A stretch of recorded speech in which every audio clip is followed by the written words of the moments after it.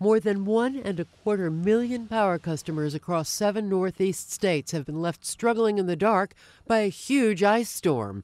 The deep freeze has blocked roads and closed schools from Maine to Pennsylvania.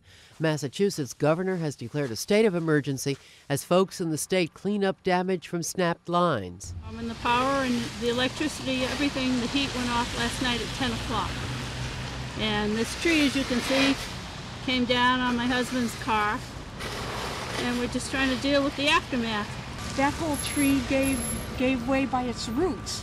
This is the worst I've ever seen, and I've been in New England my entire life. An emergency also has been declared in neighboring New Hampshire. With more than half the state's power customers without power, some residents have headed to shelters to stay warm. It's not the Ritz, but it's sure better than having no heat and no light. The frigid situation may not change for hundreds of thousands of New Englanders until next week.